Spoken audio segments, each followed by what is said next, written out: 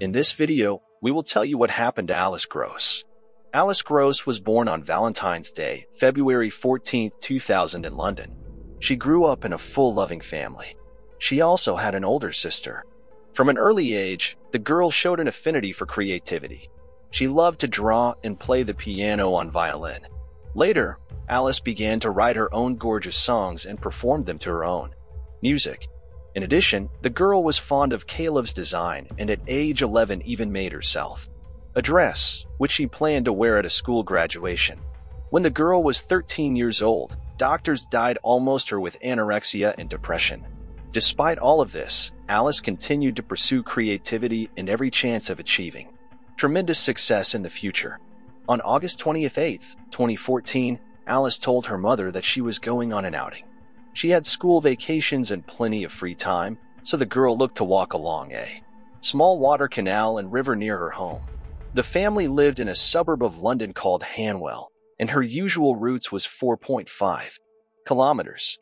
The girl went out at about 3 p.m., promising her parents she would return around 6 p.m. She later texted her father she would be home soon, but Alice did not return at the appointed time. And when it was already 7 p.m. on the clock, her parents began to worry. They tried calling her, but her phone was off. The fact that Alice suffered anorexia and depression only added to her anxiety. Her parents feared something might have happened to her because of her physical condition. She was constantly weak and could faint. Her parents called some of her friends in the hope that Alice might be with them, but no one had seen the girl that day, and her mother and father decided to call the police. They immediately began a search, and the first thing they did was to investigate the route Alice usually took. Her relatives and friends of the family also joined the search. Alas, they could not find any trace of the girl, but detectives were able to find several witnesses. Thanks to their testimony about the places where Alice had passed, the police were able to determine her route more accurately, which in turn allowed them to narrow the search area and select several street cameras that could have captured her. After examining the footage, detectives did locate Alice. Almost immediately after leaving the house, she was caught on the first camera, heading along the Grand Union Canal. A short time later, she was spotted in the Bryanford area, which was further down the canal. The last time the camera captured her was on her way back near her home. The girl was walking near the Trappers Way Bridge. The police also reported the missing teenager to the media, and they broke the news about the case all over London. In the first hours after her disappearance, thanks to that, detectives received several calls from witnesses who had seen Alice. Unfortunately, none of this brought the police any closer to finding the girl. Based on camera footage and witness accounts, she disappeared on her way home, having traveled most of her usual route. But what happened to her remained a mystery. 3 days went by as police continued to examine camera footage in nearby neighborhoods and surveyed local parks and other secluded areas. At the same time, patrol officers went door to door to homes along Alice's route and asked questions of local residents. On September 1st, the girl's relatives recorded a video message begging her to return home. They also asked anyone who had any information about her whereabouts to contact the police. At the time, investigators were considering several theories. The first and most troubling was the kidnapping version. Despite the fact that most of Alice's route was along city streets, there were many remote and hidden areas where the girl might have been attacked. In addition, the London police often encountered situations where people kidnapped right in the center, let alone in the suburbs. The second was a theory about running away from home. Alice's parents feared that depression might have driven her to such a decision. They also didn't rule out the possibility that the girl might have taken her own life because of her illness, but to the police, this version seemed unlikely. At 14, Alice was unlikely to be able to run away and hide, especially without help. And if she had taken her own life, she would very likely have been found by now. The case attracted more and more public attention every day, and on September 3rd, it was handed over to a special unit of Scotland Yard. Although they usually only worked on homicides, the detectives rated the chance of getting the girl home as high. Scotland Yard organized a large-scale search, which was immediately joined by hundreds of volunteers. After seeing the heartbreaking appeal of her parents and sister in the news concerned, Londoners combed the area from early morning until late at night, and the next day, detectives announced the discovery of the first tangible clue. They managed to find Alice's backpack, which contained her shoes worn that day. It was relatively close to her home. This find allowed the police to narrow their search, focusing on a small area near the canal. Investigators realized it was unlikely the girl had taken off her shoes herself, thrown them in with her backpack, and fled. She did not have a change of shoes with her, so the situation became more and more complicated. Scotland Yard decided to release all available surveillance footage of Alice. The backpack with the shoes indicated that the girl might be in serious danger. The main version was still an abduction, but the investigators did not completely rule out the possibility that the girl might have committed suicide. For that reason, they tried to use all available resources to locate her. The publication of the recordings might draw more attention among the public, and someone might remember seeing Alice that day. Along with that, several hundred more people from various agencies were involved in the search, and there were already 600 people working on the case. The investigation was thus the largest since 2005 in terms of the number of police officers involved. Some of them were directly surveying the area, while others were examining footage from hundreds of cameras that could have captured Alice. Scotland Yard also heard the £20,000 reward for any information that could help find the girl. Although police were unable to locate her phone, they asked the cell phone company for details of its less-known location. It turned out that Alice had sent a message to her father from practically the same place where they would later find her backpack. Everything indicated that the investigators needed to focus on that particular location. The decision was made to conduct a thorough inspection of an area of several square kilometers. Every meter of land and water was examined manually. Police teams literally probed the river and canal bottoms for any evidence. 2 days after the discovery of the backpack, it became known that the police arrested a 25-year-old man on suspicion of Alice's murder. The next day, they arrested another man, but refused to comment on the situation until all the details were clarified. However, soon both suspects were released, and Scotland Yard stated that they were unable to establish the involvement of these two people in Alice's disappearance. More than a week passed, and during all that time, there was no progress in the case. It was only on September 16th that the police made another statement. They said they were looking for a 41-year-old man named Arne Sawkins in connection with Alice's disappearance. He moved to England from Latvia 7 years ago. He lived in the area and worked as a construction worker. Scotland Yard became interested in him for two reasons that at first glance seemed unrelated. First, Arne's co-worker reported him to the police about his disappearance as earliest September 3rd. The man did not show up for work, did not answer his phone, and was not at home. It seemed as if he had simply vanished. Second, detectives found that Sawkins' route from home to work was roughly the same route that the girl had taken the day she disappeared. All of this was not yet enough to draw any conclusions about man's involvement in a girl's disappearance, but detectives soon discovered something really disturbing. In one of the camera recordings, a sorrow middle-aged man riding his bicycle across the bridge where Alice had passed just a few minutes before. This man turned out to be Sawkins. A short time later, he came to the next camera and heard that the detectives noticed a very strange moment. The journey between these cameras should have taken only a few minutes, and it took the man on the bicycle practically a whole hour to ride down this road. A reasonable question arose. What was he doing all that time on such a short stretch? The police investigated the area and concluded that he could not have taken the longer route to the next cell because there simply was none. Even more disturbing was the fact that all this was taking place in the very area where Alice's path was allegedly cut short. The cops also concluded that the man's clothes were wet when he pulled onto the road. Continuing to study the cameras, detectives noticed Sawkins on his bicycle returning to the same location 2 hours later after riding back out 50 minutes later. In doing so, he was not caught on the camera located on the bridge. This indicated that the man had spent all that time inside a small blind spot. Besides, he was already wearing different clothes. About an hour later, he was caught on a camera at a local store buying beer. The next morning, the situation repeated itself. Sawkins returned to the same spot between the cameras at about 7 o'clock and also returned there again in the evening. All this was enough to get a search warrant for his house. It turned out that the man was living there with his girlfriend and their 2 daughters. Together, his roommate also had no idea where Salkins had gone.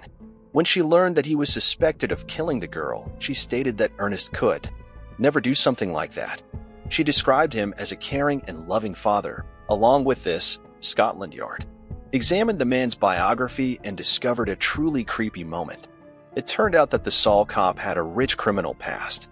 In 1998, being in Latvia, he killed his wife in cold blood and calculatedly, having dug a grave for her in the woods for which he got only 7 years in prison.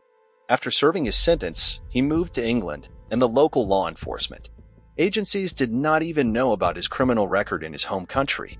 Police officers searched Salkins' home and found a recently excavated plot of land on his property. They did not disclose whether they found an evidence there, but a significant find awaited them in the basement of their house. A broken back panel from a white iPhone 4S was found there. Alice had the exact same phone. After examining the contents of his computer, the police also discovered that the man had searched the incident for information about Alice Gross's disappearance a few days after the incident. On the basis of all this, Ernest Salkins was put on the wanted list. Scotland Yard feared that the man might have fled back to Latvia or another European country, so they searched all over the EU, but law enforcement authorities were unable to find a single trace of the suspect. Meanwhile, a month had passed since Alice's disappearance, and on September 30th, police issued a depressing statement. A human body was found in a river near the Gills' disappearance. At the time, the identity was not yet known, but police shared one eerie fact. Someone had gone to great lengths to arrange for the body to remain underwater and not resurface. Only the next day, law enforcement authorities confirmed that the deceased was Alice Gross, though number one doubted it anymore. The scene was in the exact spot where she had disappeared. The cause of death was asphyxiation. It turned out that Alice's body had been wrapped in construction bags and tied to a large tree stump. In addition, the perpetrator made a whole structure out of a bicycle wheel and bricks, which also prevented the body from surfacing. She also had no clothes on except for one sock. Detectives paid the visit to the setup where Salkins worked and discovered that the same bags used to hide Alice's body were the same ones used at his construction site. After the discovery of the body, police continued to search for Salkins, working closely with Interpol on local European intelligence agencies, but they were still unable to find any trace of him. This went on until October 4th when investigators made an unexpected discovery. They discovered the man's suspended body in a park just 1 kilometer from where Alice was murdered. 2 days later, experts confirmed that the deceased was Ernest Salkins. Number one expected such a turn of events. The main version of Scotland Yard was the escape of the suspect to Europe. Well, in fact, it turned out that all this time he was under their noses. Medical experts concluded that the man had committed suicide on the day of his disappearance, September 3rd, and that he could not be found for a month. Nothing surprising here, however. Salkins had chosen a very remote and hard-to-reach location where he was extremely difficult to spot. With Salkins' DNA in hand, investigators had even more evidence. Near where Alice's body was found, police found a cigarette butt, which was sent to a lab. Experts extracted DNA from the filter, which matched the Salkins sample. In addition, the lab said that it was highly likely that the perpetrator's DNA was found on the victim's body. They could not assert this with 100% certainty due to how long the body had been underwater. His DNA was also found on the girl's backpack and shoes. By that time, police had discovered another gruesome fact. It turned out that 2 years after moving to England, Salkins had molested a 14-year-old girl just a kilometer away from where Alice's body was found. The man attempted some indecent act, but the victim survived and the man was arrested. This is where the fun part begins. The girl did not press formal charges and the perpetrator was simply released. It is not entirely clear how this could have happened, but the fact remains an adult man molested a girl, fell into the hands of the police, and escaped punishment. Moreover, information about this case surfaced after the perpetrator's body was found in the park. Despite all this, the police continued to investigate, and it took them some time to put together a picture of what had happened. According to their version, on an unfortunate day, August 28th, Soxons was riding his bicycle along the same route where Alice was walking. Having noticed her in a secluded area, hidden from prying eyes, he attacked her in order to commit depraved acts. How events unfolded next, we shall never know, but the outcome was tragic. Soxons killed Alice and then hid her body in several approaches, constantly returning to the place. We will also never know why he decided to take his own life after what he had done. Whether this can be called a manifestation of conscience is very debatable. Alice's parents, who survived such a terrible tragedy, were outraged by the government's actions. They were perplexed how the British authorities allowed a convicted murderer to enter the country and stay here to live. They had spent years fighting for the government to increase its control over migrants and keep criminals out. Unfortunately, to this day, they have been unable to make any serious changes. A month after the discovery of Zulkin's body, another interesting event occurred. The medical examiner in charge of the investigation left a folder of case documents on the train. The 30 pages contained important information about the murder, including medical information and undisclosed detail. The public, the media, and Alice's parents harshly criticized the police, but there was nothing they could do about it. However, Number 1 tried to judge the deceased perpetrator anyway. The investigators said that if he were alive, they would have had enough evidence to bring the case to court, but there was no guarantee of a conviction. The problem was that all the evidence against Soxons was circumstantial, and he had a small chance of getting away with it. Instead, a hearing was held in court in which the jury admitted an already obvious fact. Alice had been murdered. Her death was not an accident. The procedure was formal and played no role. Alice's funeral was held on October 23rd. Thousands of people came out to the memorial that day, and at the end of the ceremony, a beautiful song that the girl wrote and sang herself was shown on the big screen. Next, we will tell you the story of Molly Tibbetts and what her disappearance led to. Molly Tibbetts was born on May 8, 1988 in San Francisco, California. When she was in second grade, her parents divorced and Molly moved to Iowa with her mother and 2 brothers. Her father, however, continued to maintain a close relationship with his children. After high school, she enrolled Iowa State University as a psychology major. In her spare time, she worked at a day camp at the regional medical center. She had an active lifestyle, played sports, and had many friends. She spent the summer of 2018 in a tiny town called Brooklyn, which is also in Iowa. It is barely over 3 kilometers in size and only has 1,400 people living there. It would seem that in such a quiet place, where everyone knows each other, nothing terrible could happen. On July 18, 2018, Molly was going for a run. She was living in Brooklyn with her boyfriend, Bolton Jack, at his brother's house. On the evening of that day, she was in the house alone.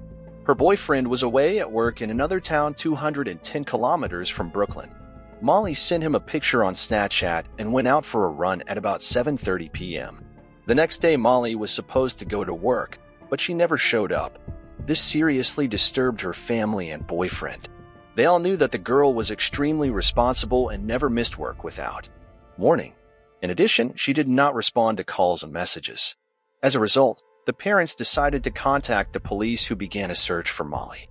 From the early days, the case began to attract increased attention across America. As for the residents of Brooklyn, for them, the disappearance of a young girl was a real shock.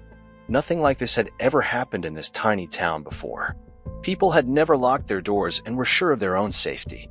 Molly's father, Rob Tibbetts, came to Brooklyn from San Francisco and took an active part in the search. He handed out flyers with her photographs, questioned people, and tried in every way to help the investigation. Parents did not give up hope until the very last moment that their daughter would be found alive and unharmed. 3 agencies got involved in the search for the girl: the Iowa Division of Criminal Investigations, the Federal Bureau of Investigation, and the Powashat County Police Department. Together, they worked more than 2,000 leads and interviewed about 500 people. The search for Molly was scattered throughout Brooklyn's neighborhoods. At one point, law enforcement received a report that Molly had been spotted at her truck stop in Kearney, Missouri, 380 miles from Brooklyn. Police checked this information and could find no confirmation. The police, as is proper in such cases, checked the theory that her boyfriend was involved. Statistically, most crimes of this nature are committed by relatives or loved ones, but not this time. Boyfriend's alibi was ironclad. He really was in another city and physically couldn't have been in Brooklyn that night. Time passed, and the search for Molly yielded no results. The Criminal Investigations Division announced the cash reward for any leading to the Gill's return, alive and unharmed. The amount grew steadily and eventually reached $366,000. This was very substantial money even by U.S. standards. And for the state of Iowa, the reward was a record at one point. Police said they were narrowing the search for Molly to a few locations around Brooklyn: her boyfriend's house, several local farms, a gas station, a truck stop, and a car wash, or none of it, helped locate Molly. The police received hundreds of leads, each of which led to a dead end. There was one episode, however, that struck me as odd. The owner of one of the pig farms where the police concentrated their search was extremely reluctant to contact law enforcement. He denied any involvement in Molly's disappearance, but refused to take a polygraph examination. All this made him an excellent candidate for the role of suspect, but there was no evidence against him. This meant that the police could neither interrogate the man nor search his farm property. As a result, the investigation was again at a standstill. The police tried to find some connection between the farm and Molly's disappearance, but they were unsuccessful, at least at the time. That all changed on the August 20th 1st. A few days earlier, a law enforcement source told reporters that the police had found a body of a young white woman. Of course, everyone immediately assumed it was Molly, and they were right. On August 20th 1st, the police issued an official statement. Molly Tippett's body was found in Powasha County, where Brooklyn was located. The parents identified their daughter. Investigators immediately noticed she was missing two items she always took with her: a smartphone and a fitness bracelet.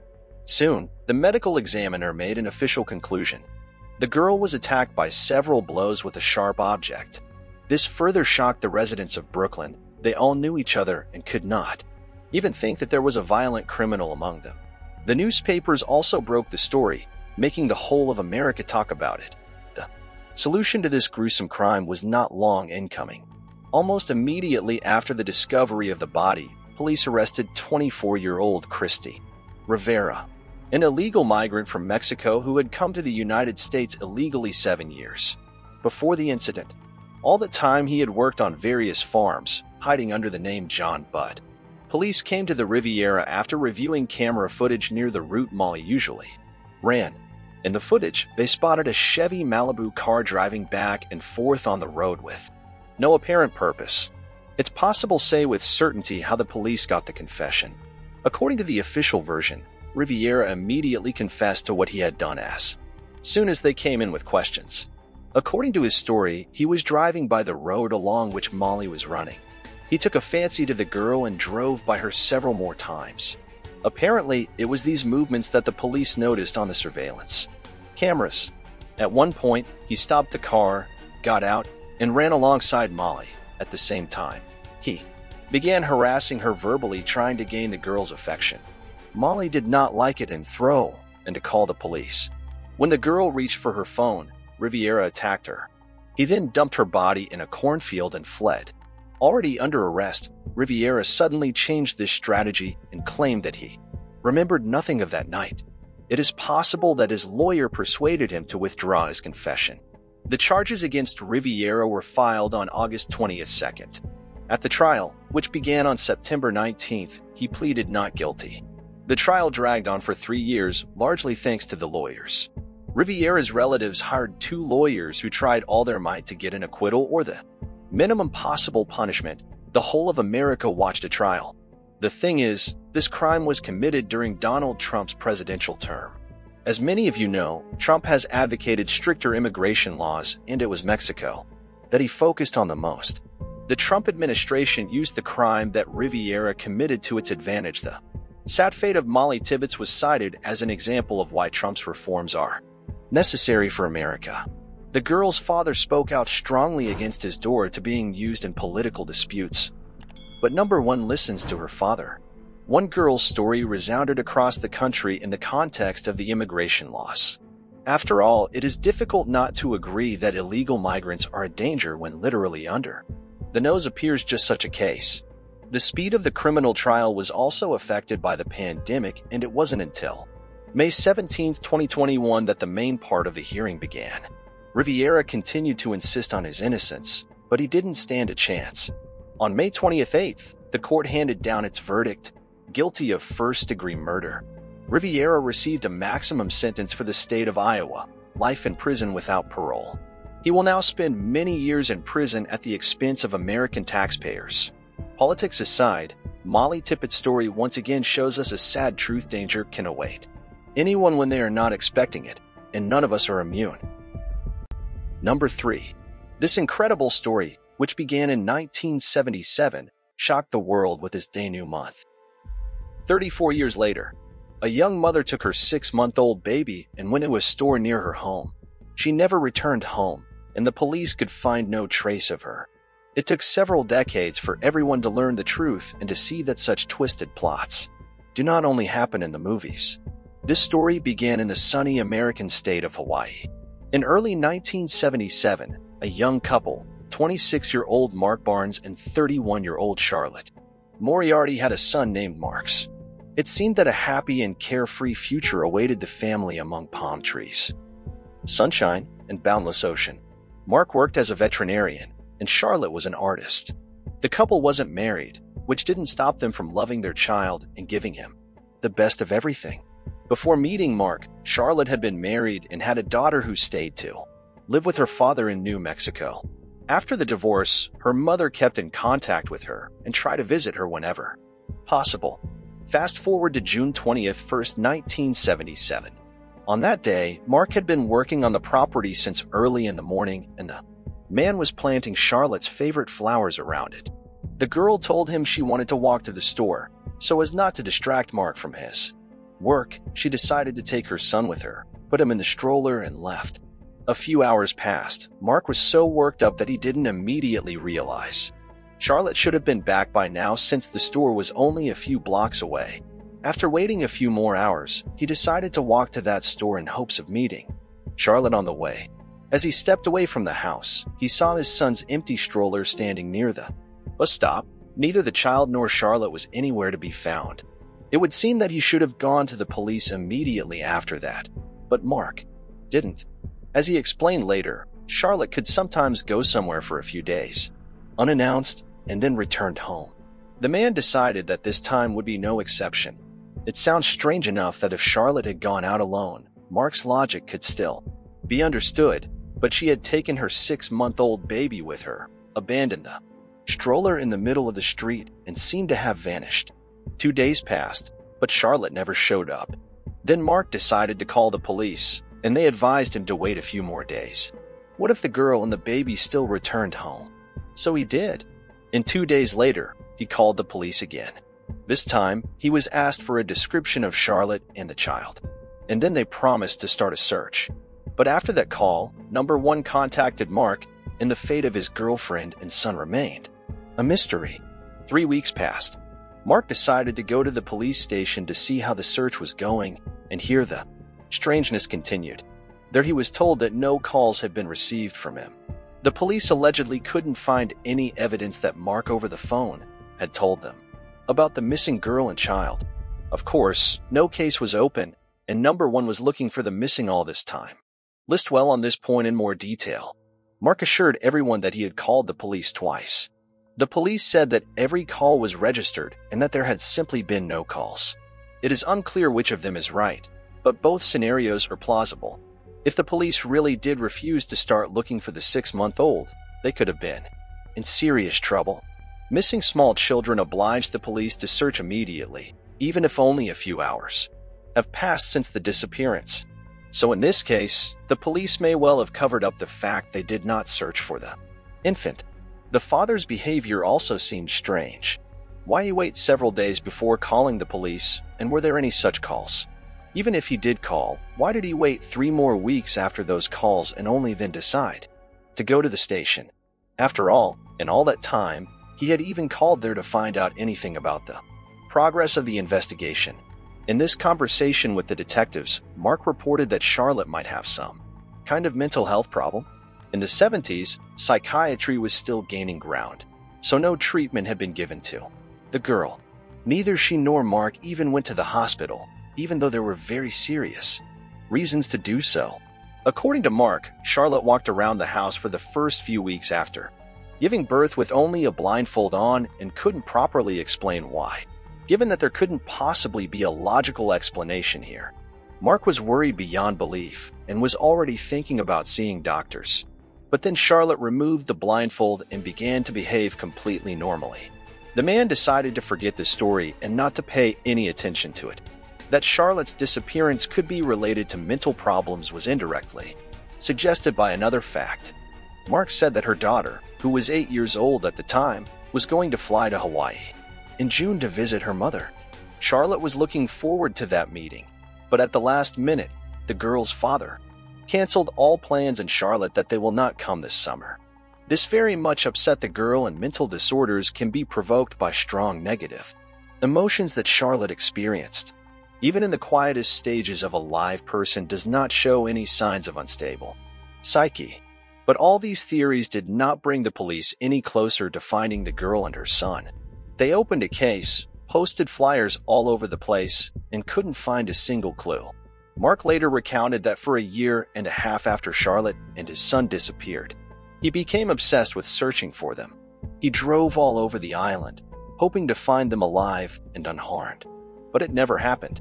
2 years after they went missing, he moved to California, nor did the police have much hope in the case, given the complete lack of evidence. Number one believed that a girl and child could be found. Compounding the situation was the fact that crucial time for them had been lost in the first few days. 24 years had passed. Mark had started a new family, and he had 2 daughters. He had long ago stopped believing that he would one day see Charlotte and Mark's alive. But in 2001, the case took a new turn. Charlotte's daughter from her first marriage, Jennifer, flew to Hawaii and went to the police station. She convinced them to reopen the case of her mother's disappearance. The detectives agreed, put Charlotte and Mark's information into the missing persons database, and created a computer portrait of Mark's growing up based on his childhood photo. The first thing the detectives decided to do was to interrogate Mark because his behavior in the early stages of the investigation seemed strange to them. There was no mention in the old documents that the man had called the police station by phone 2 days after the girl and child disappeared. It said he'd not come to the police station until 3 weeks later. This led detectives to believe that Mark may have been involved in their disappearance. Even though 24 years had passed since then, the police tried to find any witnesses who lived near Mark and Charlotte's home. Of course, most of the residents had already changed, but the detectives were lucky enough to find one senior citizen who had lived there back then. He remembered Mark and Charlotte and told the detectives an interesting fact.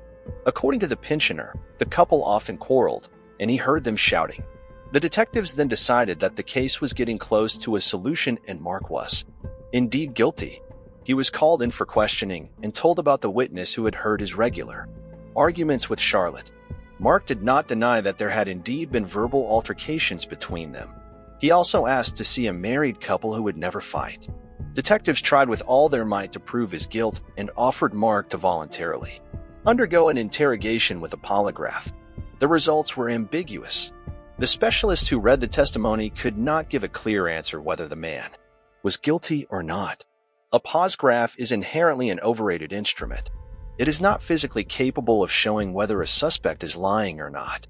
Dozens of factors can affect its results, can be mistaken for the truth, and vice versa.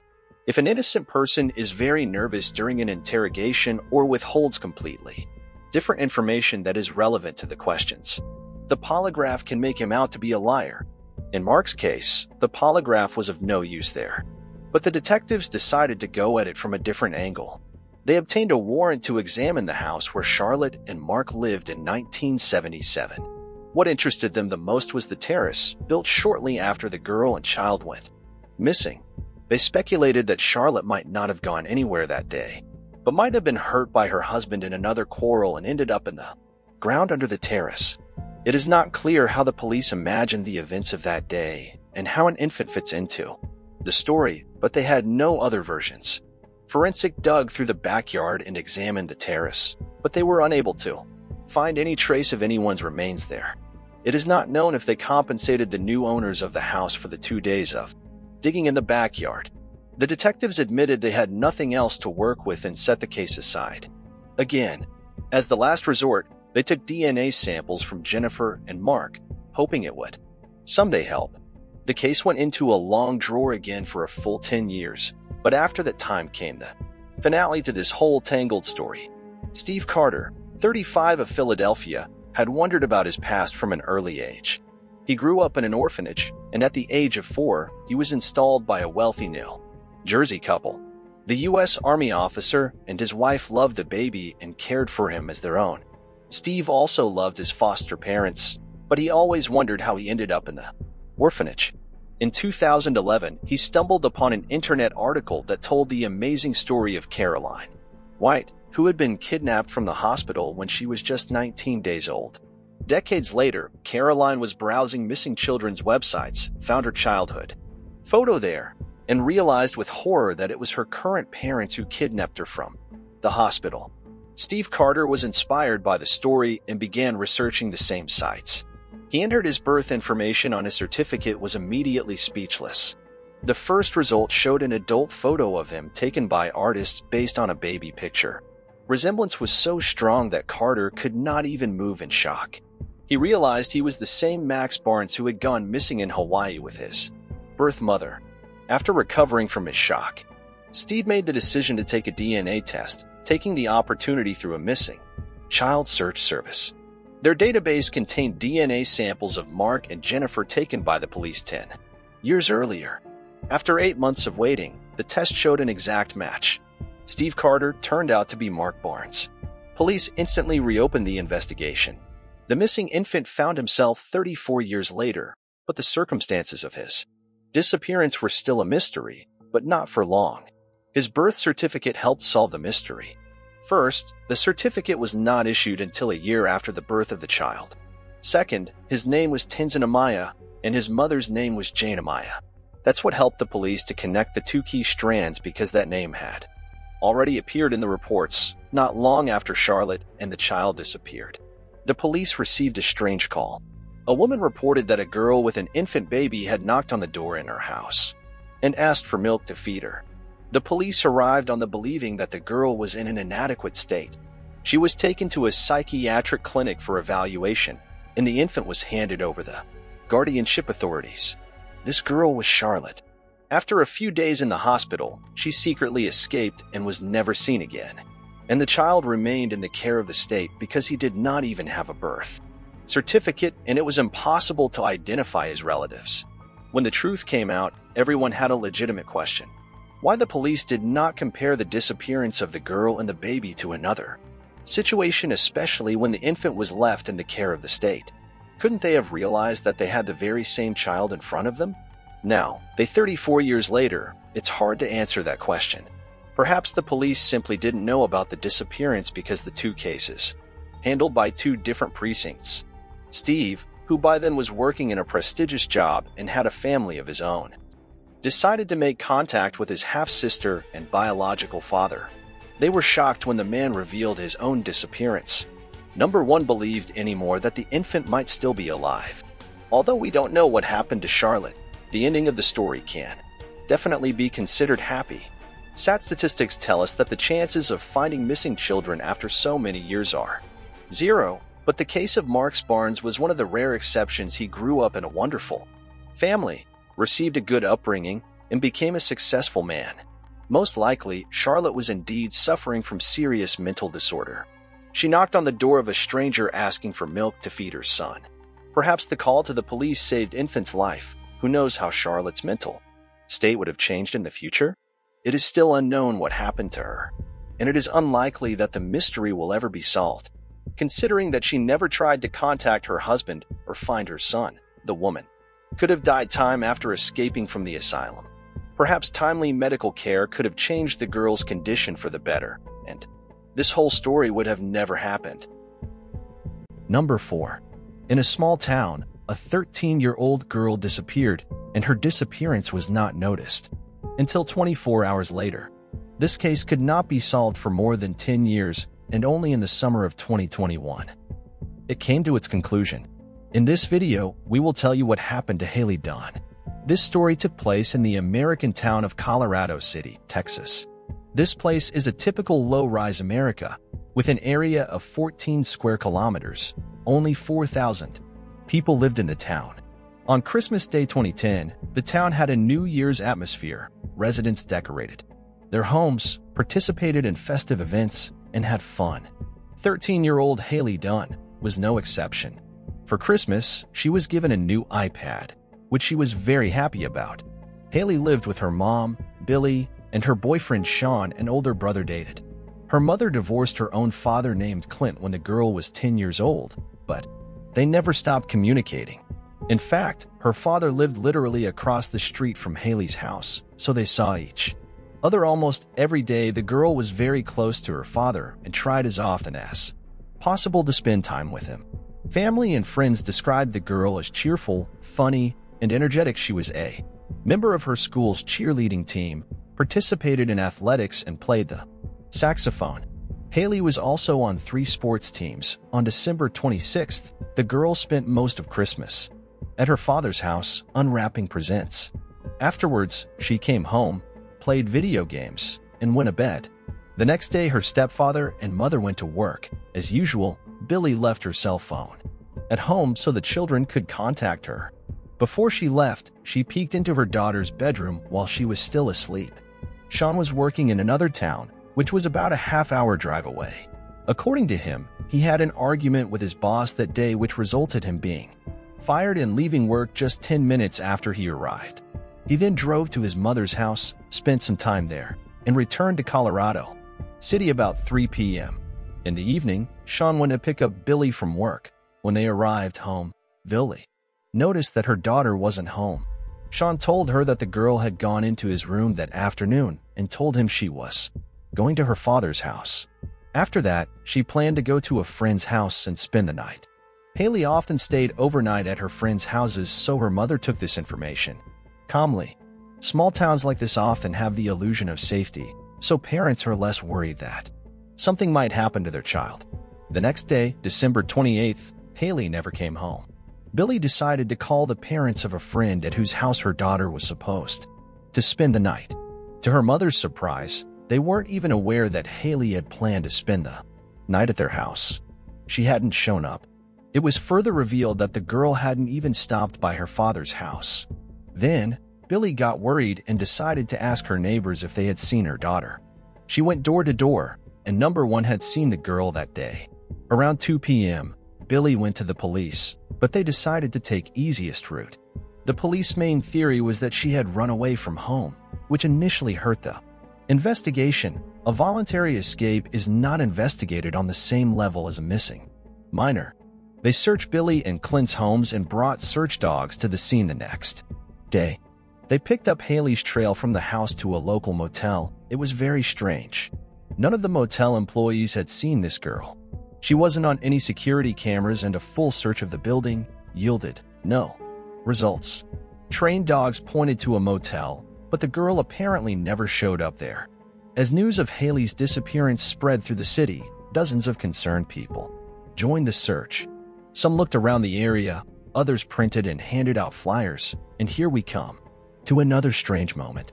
Clint, the girl's own father, practically never left the street. He looked in every corner, looked in every possible nook and cranny, even looked in dumpsters. According to him, he just couldn't sit at home and wait. Meanwhile, Billy and Sean were not so enthusiastic. The mother handed out flyers, but refused to go around the neighborhood looking for her daughter. She explained that searching gave her the impression that they were already looking for her body and that there was no chance of finding the girl alive. As for Sean, he took absolutely no part, but that's not the strangest thing either. On December 31st, 4 days after the girl went missing, Billy and Sean threw a New Year's Eve party. They had friends over, listening to music, drinking, and partying. Such behavior on the part of a mother whose daughter had disappeared without a trace seemed simply absurd. On January 3rd, a week after Haley's disappearance, the police finally officially declared her missing. This meant that more serious agencies such as the FBI and the Texas Rangers could become involved. And so it happened. Representatives of these agencies arrived in Colorado City and began their investigation. Volunteers continued to the area and more than 100 billboards were posted throughout Texas and beyond about the missing girl. Detectives completely ruled out the possibility of an escape. For one thing, they could find no reason why Haley would choose to take such a step. The day before her disappearance, she had been in a fine mood. And for the rest of the time, the girl showed no signs that might indicate a tendency to run away. Secondly, absolutely all her belongings were left in the room. If the girl had decided to run away, she must have taken something with her. The detectives quickly realized that they should take a closer look at Billy and Sean. Their passive attitude toward the girl's search and the New Year's Eve party made one seriously wonder if they cared about Haley. Detectives discovered that on December 27th, the same day Haley allegedly spent the night at a friend's house, Sean and Billy had withdrawn $140 from their bank cards. They admitted that the money was used to purchase illegal substances, which the couple had taken that evening, taking advantage of the absence of their children from home. On January 6th, it was reported that police had questioned Billy and Sean using a polygraph. The results were very interesting. Billy failed on 2 attempts. During the first interrogation, she was under the influence of substances, and the second result showed her lying. Sean also failed 2 interrogations, and from the third, he simply walked away before he even finished answering the questions. And after that, Billy suspected that Sean might be involved in her daughter's disappearance and demanded that he move out of her home. On January 12th, police officially announced that Sean was being treated as a suspect. Several facts helped them come to this conclusion. First, it became known that the couple's relationship had been strained at times. During some of their arguments, Sean had threatened Billy and her daughter with violence. Secondly, among his belongings were found many sheets on which was printed information about serial killers. It later turned out that he and Billy had taken an interest in similar topics together. Next, the police examined the geolocation data from Sean's phone and found that his account of the day Haley disappeared did not match reality. He did arrive at work where he stayed for 10 minutes, except that afterwards, Sean didn't go to his mother's house as he had said before, but headed back to Colorado City, to Billy's house. It wasn't until some time later that he drove to his mother's house. Here is worth bearing in mind that the police tracked the phone's Sovassal towers, which have a range of several miles, so detectives could only roughly estimate where Sean might have been. On top of that, it turned out that he wasn't fired. He left on his own initiative. The man arrived at work, told his bosses he was leaving, and headed back to Colorado City. After interviewing Haley's friends and other acquaintances, detectives found even creepier details. The girl repeatedly spoke of being afraid of Sean. Haley admitted to her best friend that she preferred to spend time outside or at friends' houses because she didn't feel safe around Sean. She once told her grandmother that she often saw Sean standing in front of her bedroom door in the middle of the night. Each time, she was afraid he would come into the room. Soon, the police became aware of a conversation with Haley's uncle. Discussing the girl's disappearance, her uncle said roughly the following: "I can't believe anyone would hurt a child." Sean's response was extremely strange. He said, "It's like killing a deer." With all this information in hand, the detectives concluded that Haley had not lived in the most prosperous family. Her mother and stepfather often drank and used illegal substances and threw parties. Sean's behavior seemed highly suspicious, but there was no direct evidence against him. Eventually, the police contacted Child Welfare, who made the decision to remove Haley's older brother. On February 24th, police searched the house in which Sean lived with Billy, as well as his mother's house. A huge discovery awaited them. They found more than 100,000 obscene images of minors on a removable drive and hard drive. The police also seized his laptop, but apparently didn't have time to examine its contents. Sean's father came to the station and demanded his son's equipment back. It is not known for what reason, but the police did. But that is not the most interesting part. Sean received no punishment for so much illegal material on his computer on March 17. Police officers went to Billy's house to ask Sean some questions. A woman opened the door and said he wasn't home, but the officers showed her a prearranged warrant and entered the premises, finding Sean hiding there. For concealing a suspect, Billy received 90 days in jail and a year of corrections time. She was sent to a correctional facility in Travis County. Upon her release, she stayed in the area with Sean. In 2012, however, the couple finally broke up. Billy began to seriously think that Sean might be involved in her daughter's disappearance. Since then, the case had effectively stalled. The police had no new evidence. Volunteers could find no trace of the girl. This continued until March 16, 2013, when a hiker discovered human remains near Lake J. B. Thomas in Scary County. Experts conducted the necessary tests and determined that the remains belonged to Haley Dunn. Her body was about 20 miles from her home. Police have not disclosed the cause of death, but sources say it could be blunt force trauma. After the discovery of the body, the investigation boiled over again. Authorities offered a $15,000 reward for any information leading to the capture of the culprit. Their eyes turned back to Sean, but nothing had changed since the girl disappeared. The police simply didn't have direct evidence against him, but they had circumstantial evidence. The girl's body had been found only a few miles from Sean's mother's house that matched the geolocation data on his phone because they are determined by the towers. Given such a short distance, Sean could very well have left the body in said area, and number one would have known about it. Moreover, he grew up in the area and could easily orientate where it was best to hide the body. But the investigators could not find any other clues, and the case was frozen again for many years. Despite this, the girl's family had to wait 4 years to bury her remains. A memorial service was held in January 2017. In 2018, Haley's father, Clint, said he believed Sean and Billy were guilty. In his version, his mother either helped cover up the truth or was directly involved in the murder. In the same year, he began giving numerous interviews and tried to actively publicize the case. The man said that in the early years of the investigation, he tried not to pester the police with constant questions, but his patience had run out. The detectives did little to investigate, and his last hope was to spread the word widely in an effort to bring the perpetrators to justice, and it did pay off. In 2019, an unknown person wrote to Clint and told him that in 2011 he had found several items that might have belonged to Haley. At the time, this person was in high school and hadn't heard about the missing girl, so it didn't even occur to him to report his find to the police. True, information about the items has not yet been disclosed. The police have not disclosed what the items are. Clint only mentioned that they were found in an area that had been repeatedly combed by volunteers and police. Sometime later, new information emerged. Private investigator Erica Moore, who was handling the Haley case and kept in touch with Clint, presented some very creepy information related to Sean.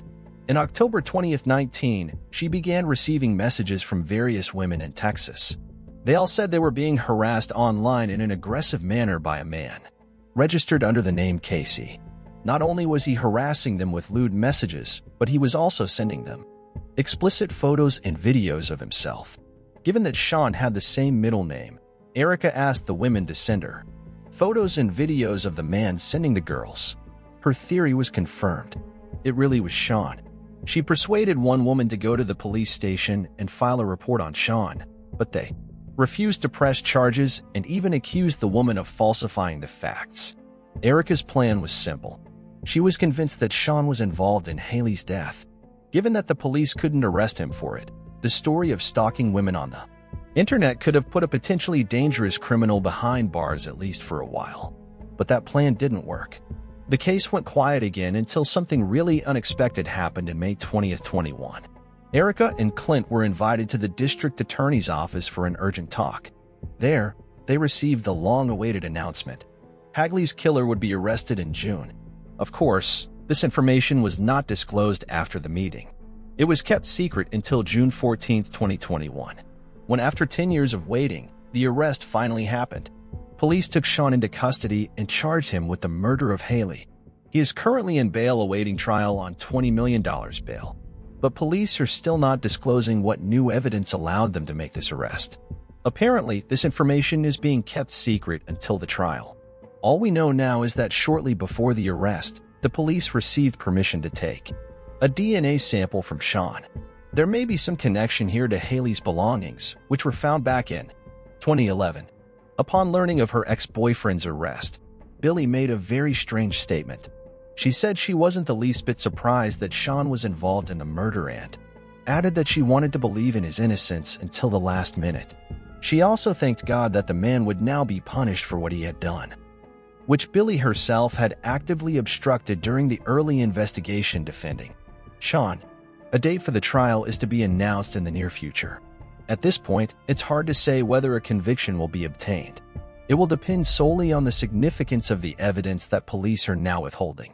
In any case, Sean spent more than 10 years at large, even though everything pointed to his involvement in the murder.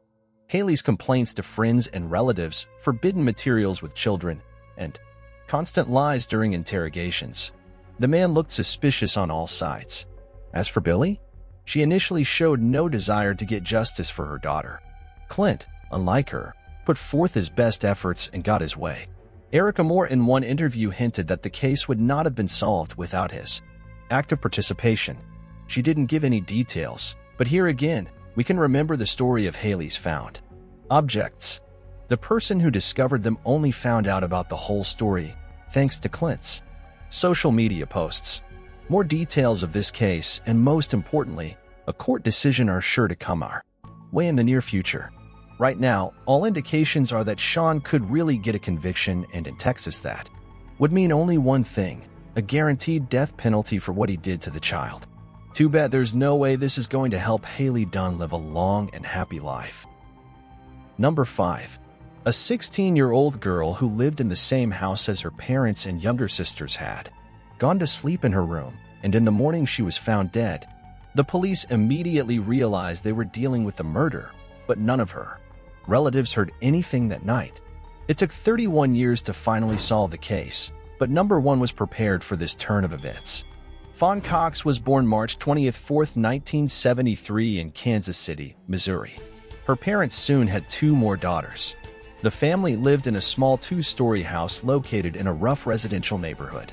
From an early age, she helped her parents take care of the younger children, went to church regularly, and enjoyed swimming.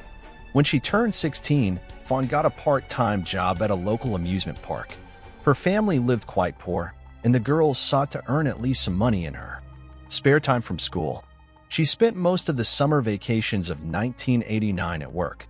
Mostly, the girls stood behind the cash register and sold tickets to amusement rides. On Wednesday, July 26th, she finished her shift at about 10 p.m. Her mother and younger sister picked her up in the car, as it would have taken a long time to get from the park to her home on public transportation. Almost immediately after returning home, Fawn went to bed, since she had to go to work again the next morning. The girl slept on the second floor. She had her own room. Her sisters usually slept in the next room, but that night, she was alone on the floor. Her sister Amber, who was only a year younger, was babysitting for a familiar family. That night, the other sister, Felicia, decided to sleep on the first floor because it was much cooler there. It was a very hot night, and the only air conditioner working was downstairs, and their parents also slept on the first floor. The next morning at about 9 o'clock, the whole family woke up to the sound of the alarm clock in Fawn's room, but the girl wouldn't turn it off for some reason.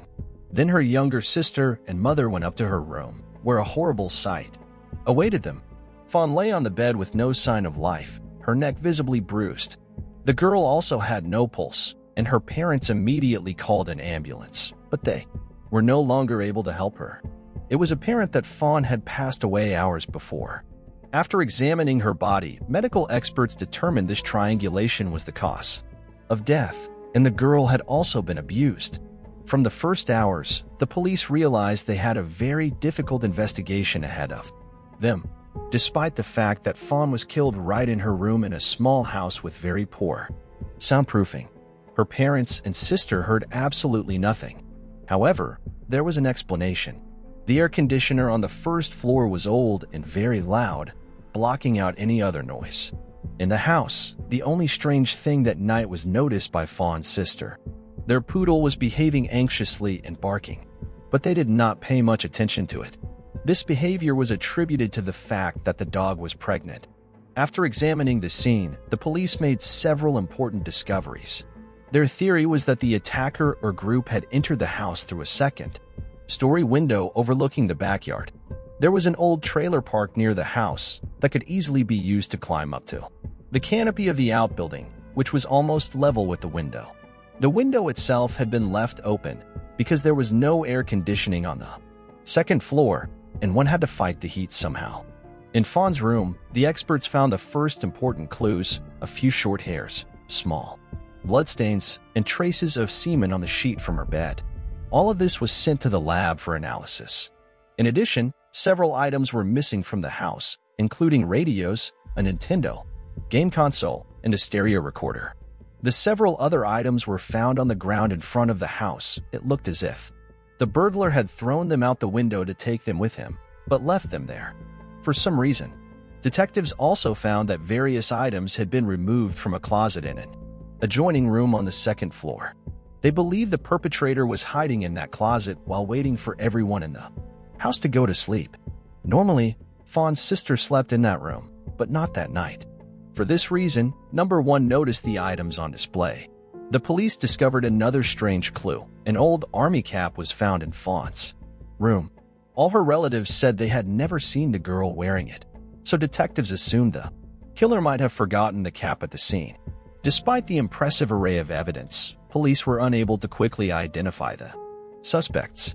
The problem is that in 1989, DNA forensics was rather underdeveloped, and there were no common genetic databases at that time. Detective Benjamin Caldwell, who handled the case, put forward the main version of what happened. In his opinion, there could have been several assailants, and they must have known the house well. Not only did they know how to get to the second floor through the backyard in total darkness, but they must also have known the layout of the rooms. The next step for the police was to look for witnesses. They interviewed neighbors, friends, and relatives of Fawn, but all were inconclusive. The detectives had one weighty problem before them. The neighborhood in which the house was located was very poor and criminal. Various criminal gangs separated there, and their participants were quite difficult to bring to justice. A month after Fawn's murder, the case finally got off the ground. The police had a witness who pointed them to 3 suspects. This witness knew a number of important details that the police never divulged, so his story was taken seriously. The suspects were 3 teenagers, one of whom was in the same class as Vaughn. They were arrested and questioned, but the boys denied any involvement in the murder. During a search of one of their homes, police found items stolen from the victim's room. This was enough to charge all 3 of them with murder, but even here, the detectives were disappointed. First, the witness suddenly recanted and stopped cooperating with the police. Second, DNA analysis of blood, hair, and semen found at the crime scene did not show an unambiguous match with the suspect's samples. In those years, experts could not yet establish an exact match of the samples, and all their tests showed questionable results. In other words, the analysis could not confirm either a full match or a guaranteed mismatch. Despite this, the police were able to obtain useful information from one of the detainees. During one of the interrogations, he confessed that he had indeed broken into Fawn's house that night in the company of other boys and stolen some things. He painted how he made his way to the second floor through the canopy of the canopy, and even revealed unknown details. According to him, when he threw a tape recorder out the window, its handle fell off. The boy hid it under a nearby bush, and the police did find the item in that very spot. Except that the young man quickly retracted his statement and no longer cooperated with the investigation, which would have prevented his confession from being used in court. Because of this, the police had to let the men go, and the investigation was at a standstill again. Most likely, the witnesses were simply intimidated, but without their testimony in court, the case had almost no chance. All we know is that one of them spent 8 months in jail for stealing items from Fawn's house. The case has since gone into a long drawer. The police didn't reopen the investigation until the early 2000s, and the first thing they did was upload DNA samples from the crime scene to the CODIS database. It had been created several years before and contained DNA samples from people tried for serious crimes. Unfortunately, no matches were found for the fawn killer. The emergence of this database was the result of major scientific advances in the study of DNA. It also allowed police to recollect DNA samples from the 3 original suspects and conduct more advanced tests. This time, experts unequivocally determined that the hair, semen, and blood did not belong to any of them.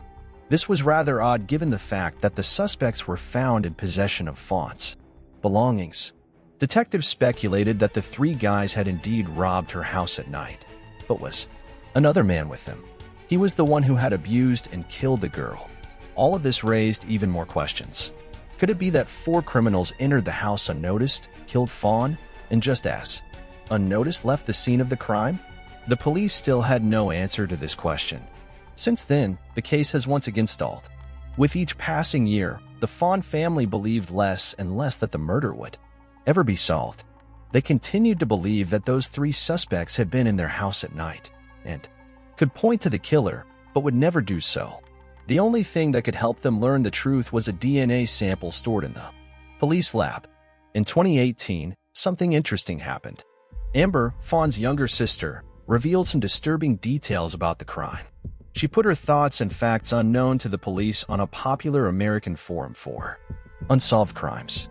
Over the 20 years of its existence, the forum had gained a very reliable reputation, and as participants have helped the police solve several high-profile cases. Amber has been verified and confirmed that she really is who she says she is, so her post is worthy of attention.